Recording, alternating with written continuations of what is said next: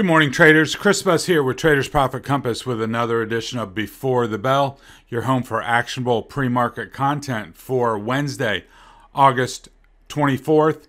It is 6:40 a.m. as I'm starting the video. And as always, please run your player at 1.5x. Jumping into futures real quick, mostly flat across the board on equities. I have oil up 0.7, nat gas up 1.4%. Over on macro, we've got oil inventories this morning at 10:30, and we've also got durable goods orders and pending home sales this morning as well. Tomorrow before the bell, we've got a GDP print, and also, of course, being Thursday, we've got jobless claims. Some high-profile names tonight after the bell on earnings. I've got NVIDIA, Salesforce, CRM, Snowflake, Autodesk, and Splunk as more of the marquee names. Of course, you may be tracking other names. You can go look that up. Earnings Whispers is a good site to get a rundown of, a complete list of everything that's reporting today or any other time. So let's dive into the charts. Going to keep dollar in focus here for a while to see what's going to happen. Over the last couple days, we talked about the momentum resets at 0 and the ramp up. Well, now we've put in what could be a double top high. We've got two equal tops, and when we pulled back a little bit yesterday. So you can mark, 109 on your US dollar chart, or you can find the comparable level on UUP. That's the tradable ETF linked to the dollar, UUP. And then there's all kind of adaptations of that. There's a short dollar, a long dollar, 2x type ETFs, and then of course you've always got dollar futures. But if you're a futures trader, you probably already know that. So want to keep dollar strength in focus. Remember, as dollar goes higher, liquidity, general global liquidity goes down in a rising dollar environment. Really, same can be said here on TLT. When TLT is falling, rates are rising, liquidity is shrinking. Kind of interesting day yesterday. TLT made a move and briefly went green, but then more or less closed back near the lows.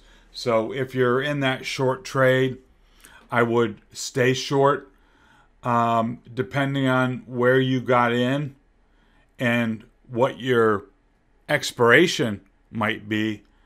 You could possibly want to move down your stops, like into the 114 area.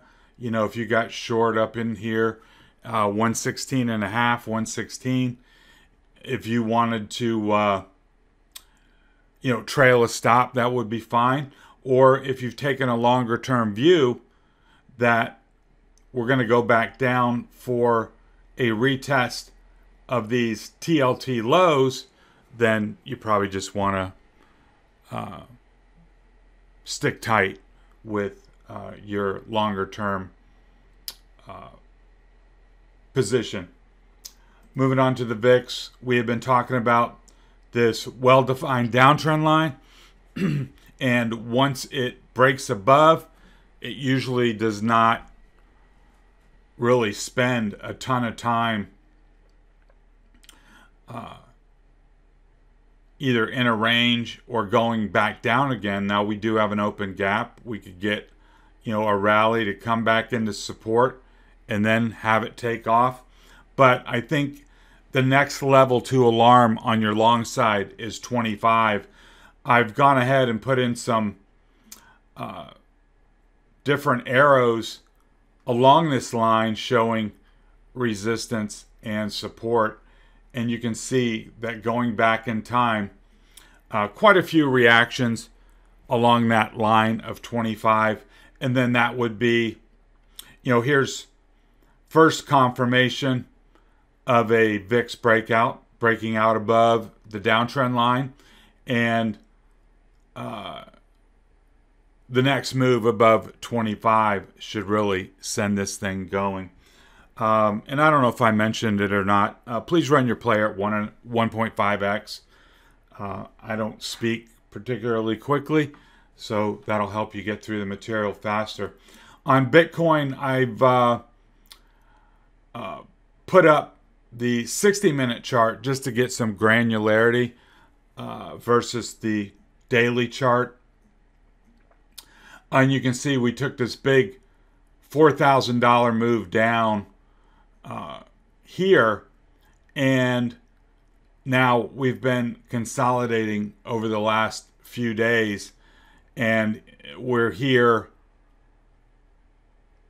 really pinned between 21,600, let's call it, and 20,800 down at the bottom.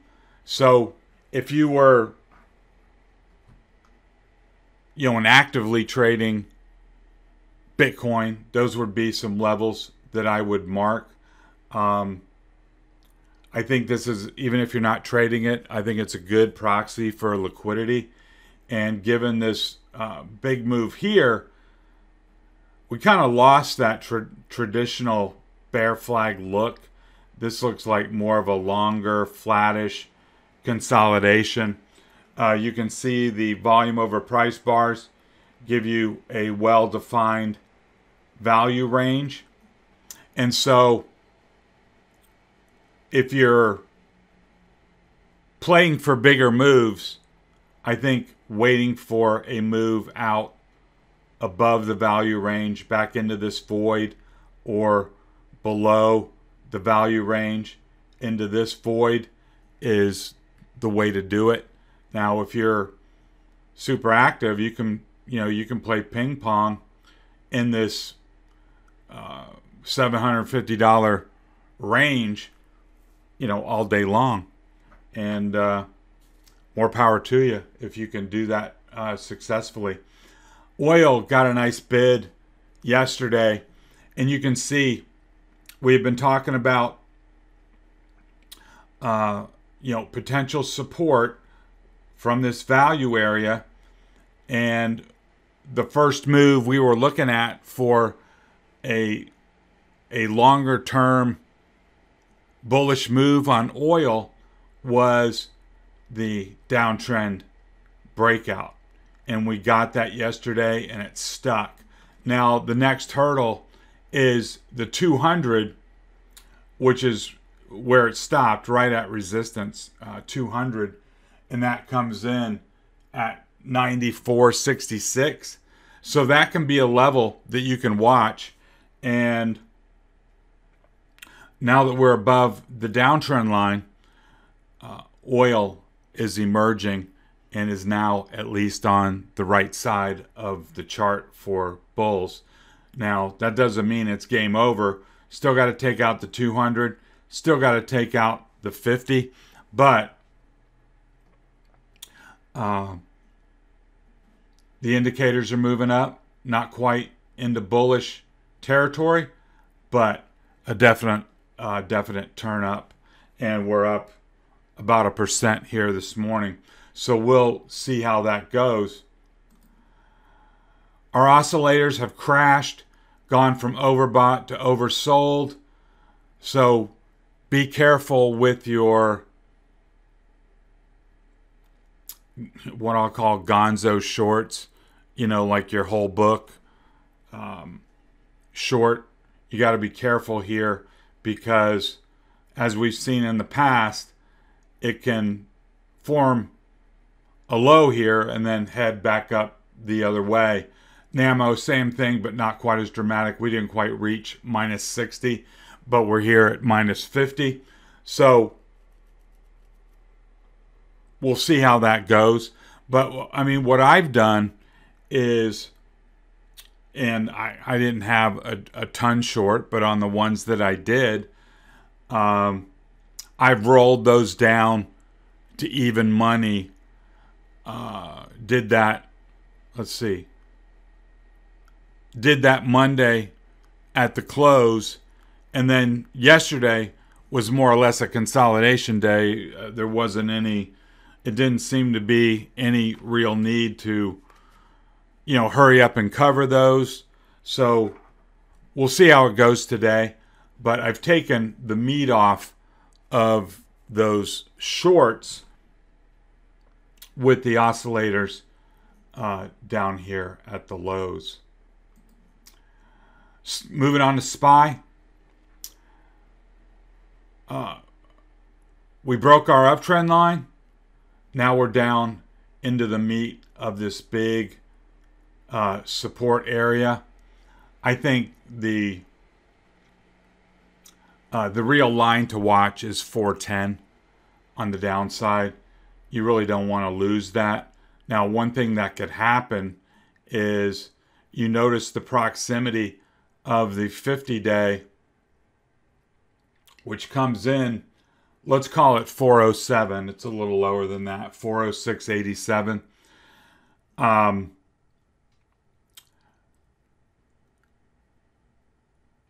Some kind of a breakdown that goes below 410, maybe with, a big scary bar, and then buy it back up to the 50.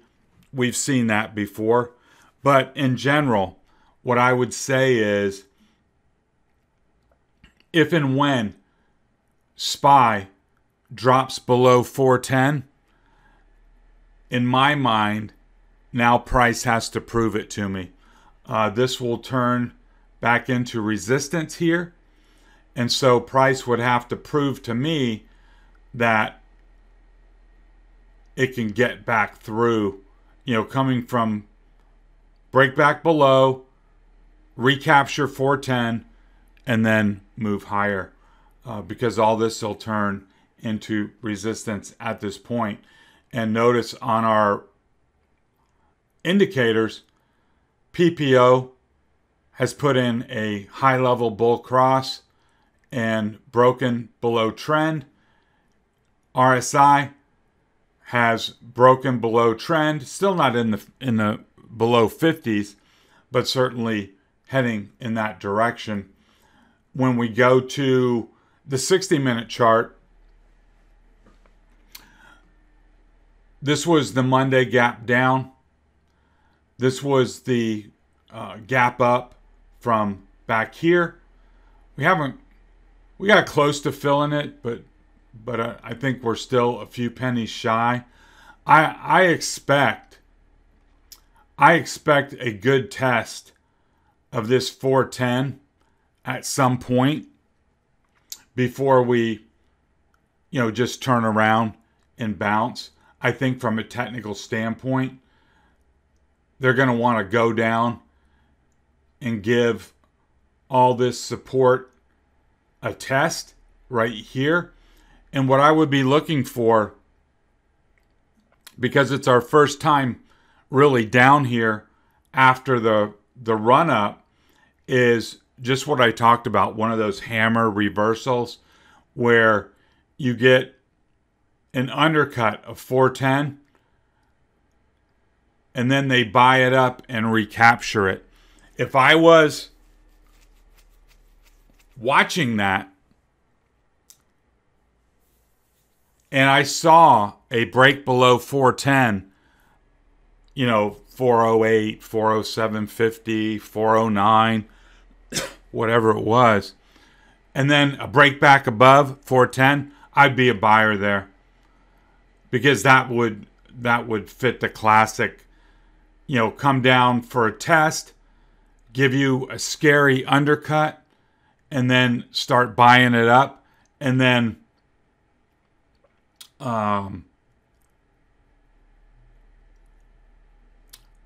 move back higher. So be aware of that potential move. As we move to QQQ, we can see that RSI has moved below 50. We see the high level PPO bear cross. We see that we came above trend, came above the 200 in gold, EMA. Now we've dropped back below the 200. That's never a good sign. We've dropped back below the downtrend line. Never a good sign. And we've dropped below this 317.35 type area, which was support. Now I've switched it over to resistance. So now price is caught in this little range where you've got resistance above and you've got a good level of support below between this 310 and call it 305, maybe a little bit below. You can see here there was activity. You can see here was a big congestion area, and we've also got this uptrend line coming off the lows, which would act as support for price on a move back down. And I would expect this would hold on its first try down at the bottom of this range, just like on SPY. I would expect 410 to ultimately hold. But on the upside, price is in that zone where it's got to prove it to me now. What does it have to prove? It's got to prove it can move back above this resistance, recapture the downtrend line, recapture the 200. And in my mind, that would put the Qs on much more of a secure footing if it can prove it can get back above all these key resistance areas. And here you can see it on the 60-minute chart a little more clearly. We've got a little bit of room down here to 312. We've got the overhead resistance area where now there's a pretty good sized gap, and we've got the uptrend line coming off the lows. So those give you some intermediate points to shoot against if the Qs want to start moving. IWM still technically holding it together. Why? Well, we're clinging to this back test of the downtrend line, and so what you could easily either see or say is a breakout and a back test. If it can hold 190 and then bounce, you'd say, breakout,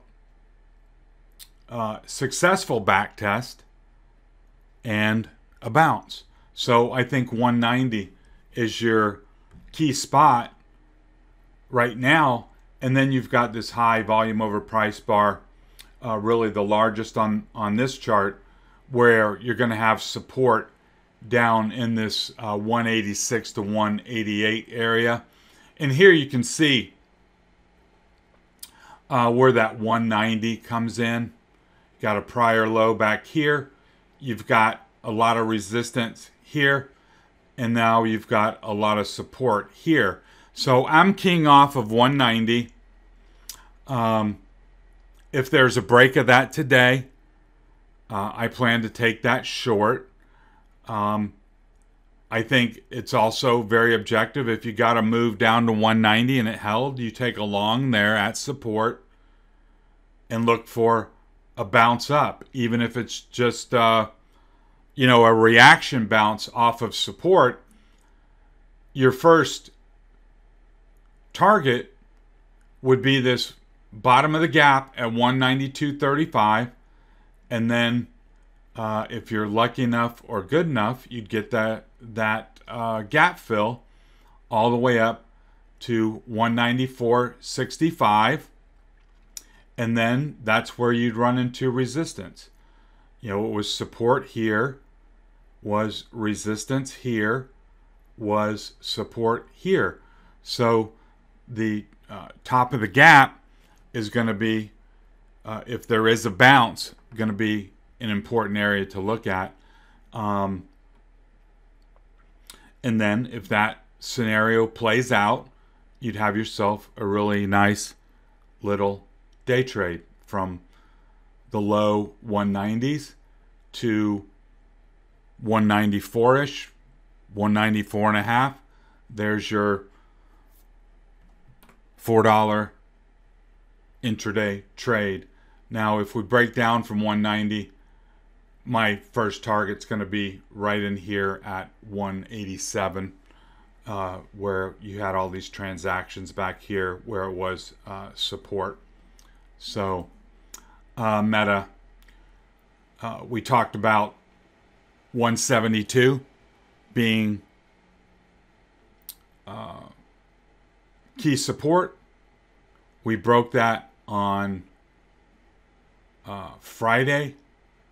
Then we gapped down again on Monday. And then yesterday we kind of dribbled lower the whole day. So this has fallen apart, you know, in pretty dramatic fashion, especially after it lost this 172.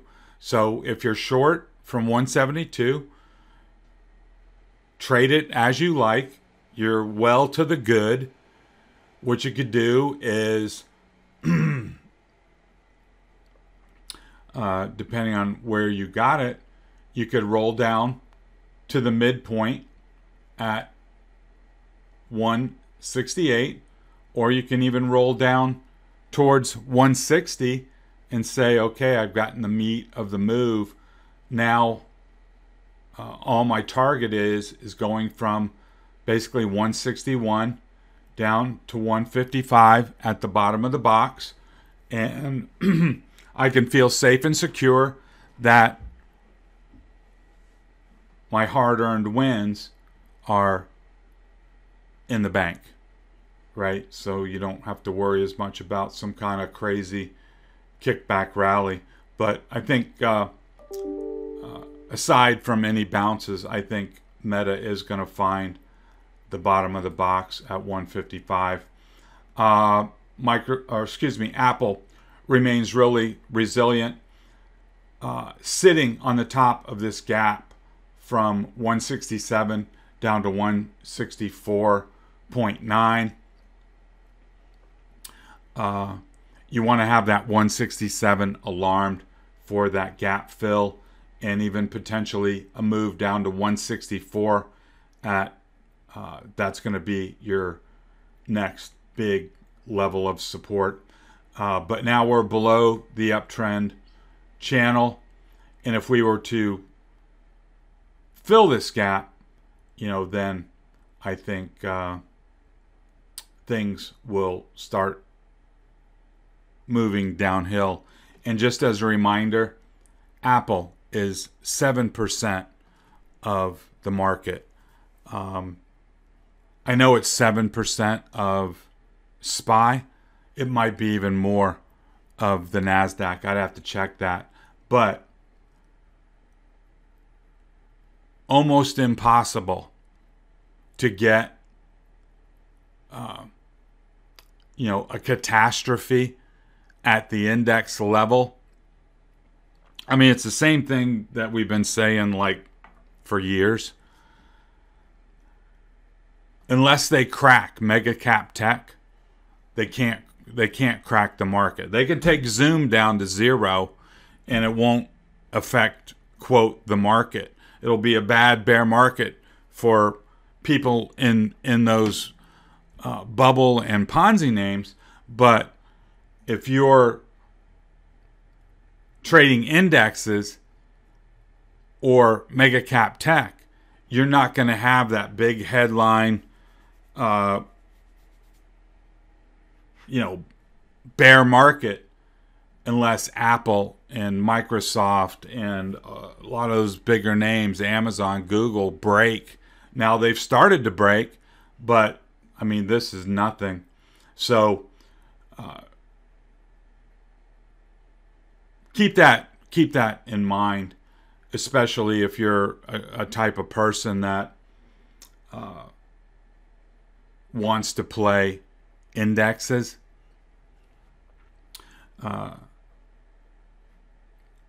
Just keep in mind the bifurcation in the market, the mega cap versus everything else. So getting back to the matter at hand here, sitting on top of a gap,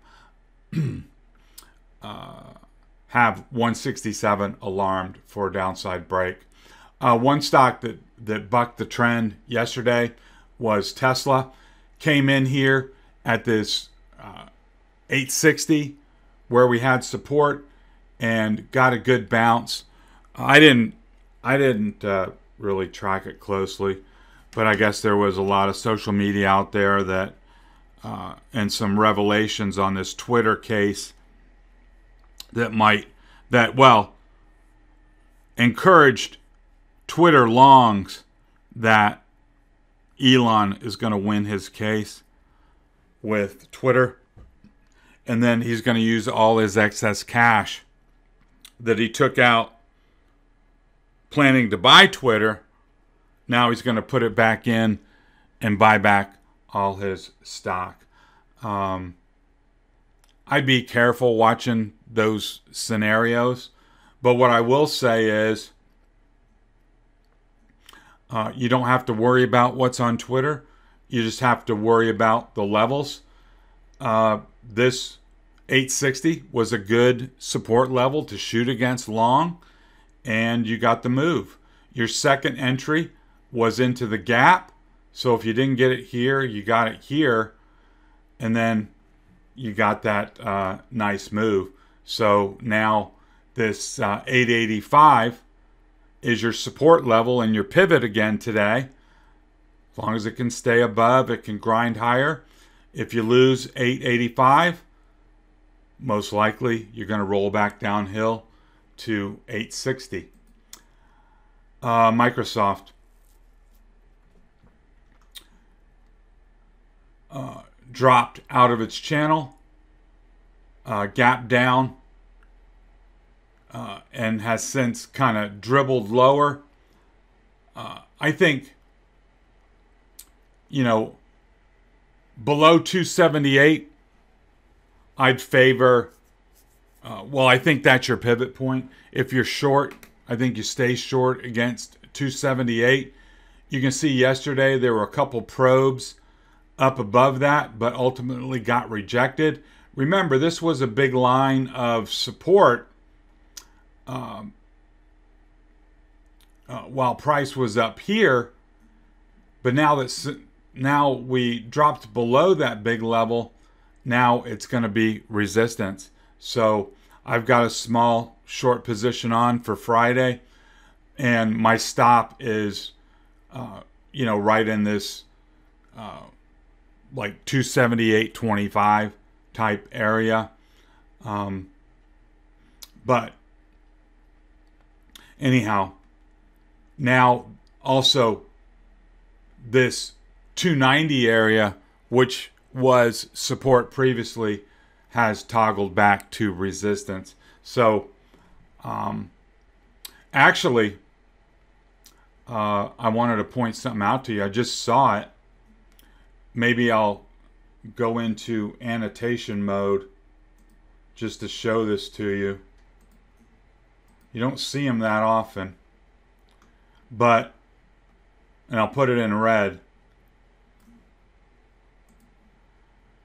Do you see the island top?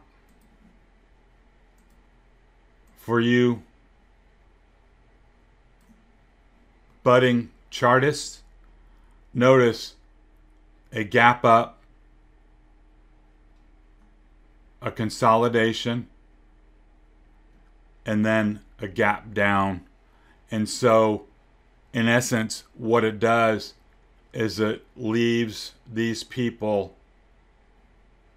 on an island with no way to get off. It's, Gilligan's Island. You got on, you spent a lot of time up here, but the boat left without you. All these people know they're wrong, and it's a pretty bearish setup. Now, you can get that on the other side as well. So what you can look up in your Investopedia or any of your chart guides, island tops and island bottoms. The island bottoms would obviously be bullish if you can get gaps on either side of the cluster. So anyhow, I favor lower for Microsoft, down below support, having the island cluster in place. And you can see that if we were to get down below, say, 274, then you've got a lot of air in the charts down to $10 lower. Amazon sitting right on this big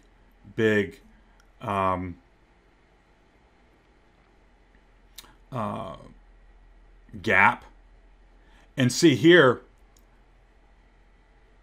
we would have the potential for another island top. Say this morning, something were to happen and you get a big gap down and it opens at anything, 128. You'd have the gap on this side, and then you'd have the gap on this side, and then this area here would be your island top. So with this gap in place and yet to be filled, it leaves the potential for an island top in Amazon as well. But please have 132 alarmed in your charts for that $10 gap entry. Google has re-entered this value range from 115 that I have going down to 111. To me, that's the favored scenario, is a move down. Once you go back into a value area, you usually go to the bottom of the range and retest it. So I think the trade here is staying short against 115 and see what happens. Anything above 115 I would think would be cautionary, a cautionary move, and I would be stopping yourself out at that point. Netflix. I was very fortunate to get this big gap down on what was that? Must have been Monday. Then it moved lower and consolidated. So here we are at the large volume over price bar here.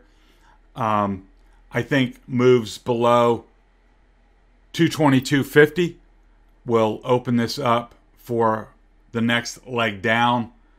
You can see that the bottom of the value range is down at 212.50. That's where I would expect it to go. Notice here, we've also got one of those other, now I'm seeing them all over the place, the island top. Gap on this side, gap on this side, leaving the island intact right there. So anyways, I'd have 222.50 alarmed on Netflix. SMH down here at the large volume over price bar,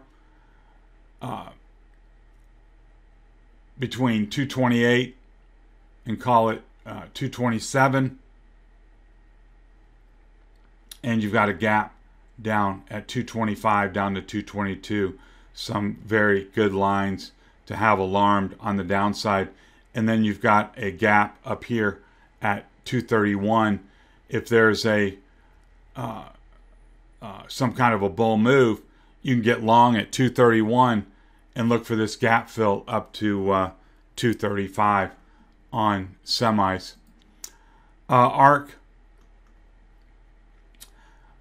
F found support here at 1790, let's call it. Any break below that, I think it's going lower. I want to show you the daily. You know, now we're down inside this range. We do have the downtrend line acting as a bit of support, but below that, I think we go back down to the low 14s. ARKG found support and got a lift. Let's look at the daily. Still down below the old trading range. So I would use 38 as a pivot point on the daily to take that long on a break above. But as long as it's below, I favor move back down into this 34 first support. Flagship fund, pretty well-defined downtrend, finding support here at the bottom of value. Any breaks below, you can see support really starting to drop off. We're back down into this prior trading range. We do have an element of support right here with the downtrend line, but and then you've got the midpoint right here at 41.